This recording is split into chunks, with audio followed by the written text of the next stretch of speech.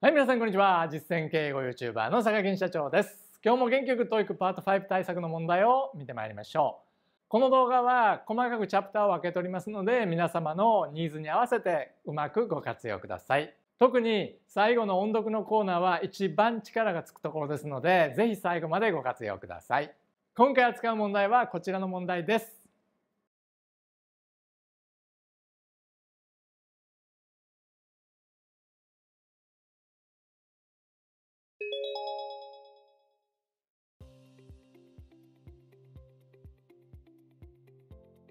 まず最初の単語は problem です。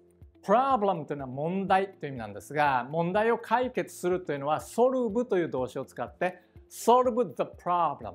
これでその問題を解決するとなります。で、混同してはいけないのは質問という question ありますよね。質問の場合は solve とは言いませんで、answer という動詞を使って answer the question、その質問に答えるというふうに表現します。だから solve the question とか answer the problem という表現はないので、ちょっとね注意してください。problem は solve してください。そして question には answer してください。はい、ちょっとそのねセットを間違わないようにこの機会に覚えておきましょう。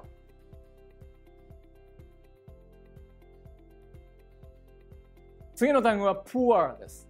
poor というのは貧しいという意味の単語ですが、悪いという意味で使う場合もあるんですね。例えば have a poor memory なんて言ったら悪い記憶力を持っている、つまり記憶力が悪いという意味になるんですね。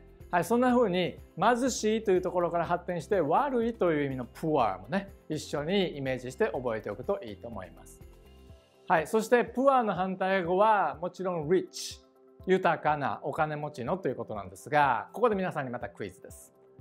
enrich言ったらどういう意味でしょうか。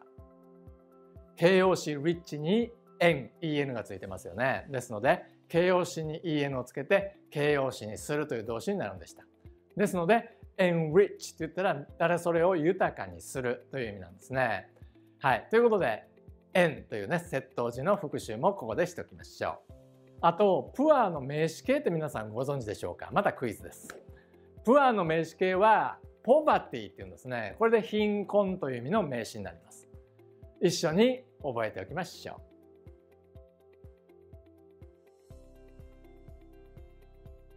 最後にチョイスです。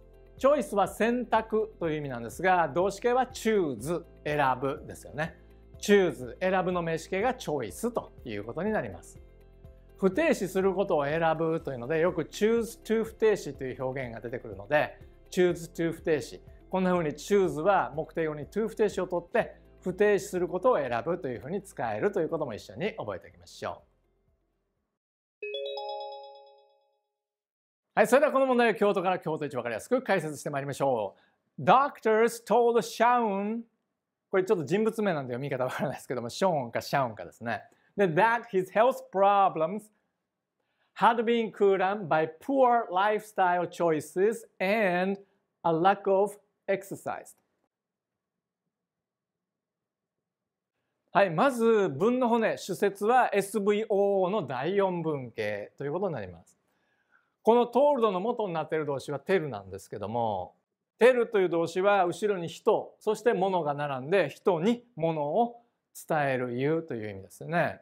だからこれは医師たちはショーンさんにざっと以下だと伝えたところになります。はい、じゃあ伝えた内容、ざっとの中身を見ていきましょう。彼の、つまりショーンさんのでしょうね。ショーンさんの健康上の問題は空欄されてきたんだと。何によって？ by A&B、A と B によって。B はA lack of exercise、 運動不足、運動の不足。はい、そして A はって言ったら運動不足と並べられそうな名詞で悪いものと言ったら悪い生活スタイルの選択、つまり悪いものばっかり食べたりとかね、夜更かししたりだとかお酒いっぱい飲んだりとか、そんなイメージですね。悪い生活様式の選択、つまり生活スタイルが荒れていることということですね。はい、その2つによって空欄されてきたんだというふうにしましょう。だからこれ全部過去分詞が並んでいます。hadプラス過去分詞。これで過去完了形、そしてbe 過去分詞、これで受け身ですね。だから受け身の過去完了形がここにね書かれてると、 V' のところに書かれてるということになります。じゃあちょっと選択肢見ていくんですが、ちょっと難しい単語が並んでますよね。で、多分この A はかなりレベルの高い動詞だと思います。これ知らなくても問題は解けると思うんですね。ちょっと置いときましょうか。で、知っておいてほしいのは B、C、D はちょっと知っておいてほしいかなっていう感じ。ちょっとまあ D は若干難しめですけどね。まず B からいきましょうか。exhausted というのはこれ疲れ果てさせるという意味なんですね。だから過去分詞これ言い換えたら be worn out。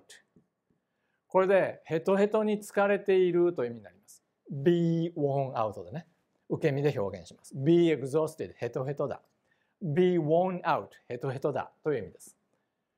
ヘトヘトに疲れさせられたっていうのはこれ人間が主語じゃないとおかしいですからね。人が be worn out とか人が be exhausted です。はい、だからこれ違う。次 excavate、 これが発掘するという意味なんですね。発掘する、エジプトの遺跡とかね、そういうのを発掘するというのを excavate っていうんですね。発掘させられた、問題が発掘させられた、掘ったら問題出てきたみたいなね。はい、これちょっと違いますよね。はい、ということで D の語彙力で正解できるかどうか決まると思うんですが、 exacerbate これで悪化させるという意味なんですね。それの受け身形ですから悪化させられた、つまり悪化したというふうに言われます。言い換えられます。はい。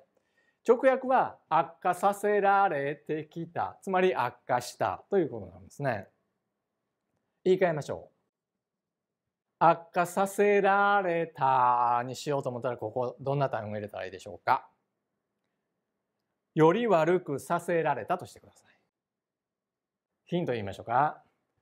これは受け身ですよね。be 過去分詞で受け身ですよね。受け身の後ろに worse という保護が残っています。そうですよね。この問題イコールより悪いわけでしょ。だから受け身の動詞の後ろに保護が残っているわけですから、能動体は何分形でしたか。受け身形が保護の受け身形が第二分形、 C だけが後ろ残っているという場合は能動体は何分形だったかというと第5分形でしたよね。第5分形が受け身になったら目的語が主語に出ていって B 過去分詞保護という第2分形になるんでしたよね。だから健康上の問題イコールより悪くさせるという動詞、この動詞を元に考えたらこれ何が入るか分かります。O イコール C にする。健康上、彼の健康上の問題をより悪くするのするはそうです、メイクですよね。ってことはこれの受け身形にしたらどうなるかというと be made worse ですね。はい、こんなふうに be made worse、 これで悪化させられる、つまり悪化するとなりますし、もしこの保護の部分が possible 可能にさせられるだったら可能になるということですし、 be made obsolete 時代遅れなものにされるだったら時代遅れなものになるとなります。はい、こんなふうに be made possible とか be made worse とか be made obsolete、 ちょっとこう受け身で保護が後ろにさらに残ってるパターンというのはちょっとね苦手な方が多いので、この機会に慣れておくといいと思います。はい、もう一度言うと be made worse 悪化させられる、つまり悪化する。 be made possible 可能にされる、つまり可能になる。 be made obsolete 時代遅れなものにされる、つまり時代遅れなものになる。そういうことですね。はい、ということでこの問題の答えは D でしたが、これ説明するの忘れてた。はい、この exasperated 分からなくてもこの BCD が分かったら解けたでしょ。一応言っとくとこれ言い換えると angered という過去分詞で置き換えられます。言い換えられます。怒らせるという意味です。だからこれ人間が主語だったらいいんですけども、人間が怒らされた、つまり、怒ったとだったらいいんですが、これ問題が怒らされることなんかないですよね。はい、ということで怒らせるの受け身で怒らされたというのはおかしいと。はい、ということで exasperate というのは怒らせるということね。怒らせるの受け身で怒らさせられると、ね、なります。はい、ということで答えは exacerbated で悪化させられたとなります。答えは D でした。はい、それでは音読のコーナー参りましょう。その前に漢字の間違いを訂正させてください。発掘するのするはここ底辺ですよね。失礼しました。はい、直させてください。はい、それじゃあ音読いきましょう。Doctors told Sean、ここでちょっと軽く切りましょうか。ざっというか長いので。That his health problems had been exacerbated。ちょっと倍以下が長いので軽く切ってもいいと思います。一気にいける人は言っちゃってください。By poor lifestyle choices and a lack of exercise。はい。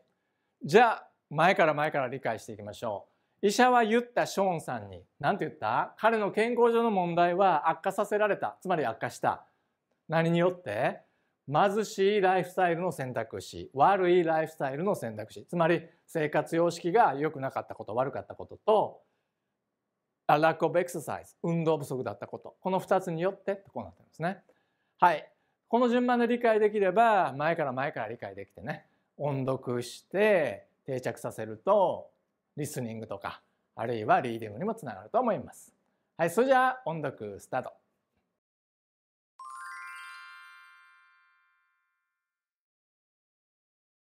Doctors told Sean that his health problems had been exacerbated by poor lifestyle choices and a lack of exercise.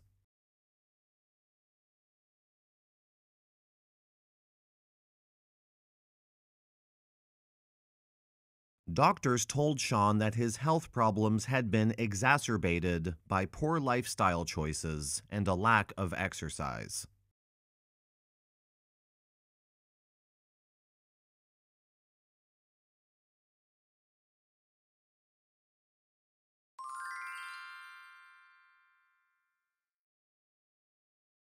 Doctors told Sean that his health problems had been exacerbated by poor lifestyle choices and a lack of exercise.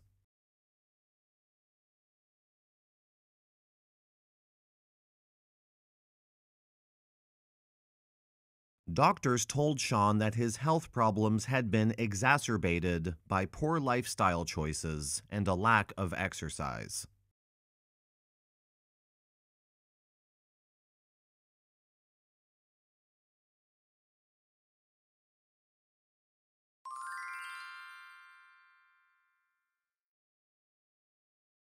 Doctors told Sean that his health problems had been exacerbated by poor lifestyle choices and a lack of exercise.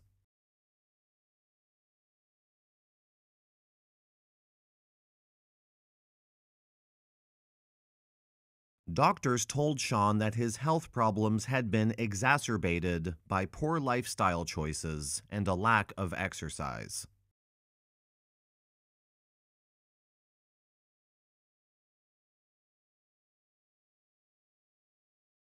Doctors told Sean that his health problems had been exacerbated by poor lifestyle choices and a lack of exercise.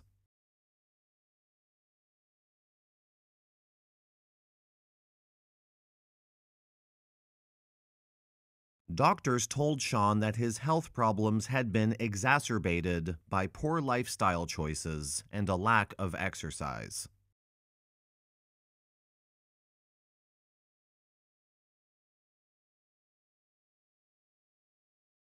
Good job!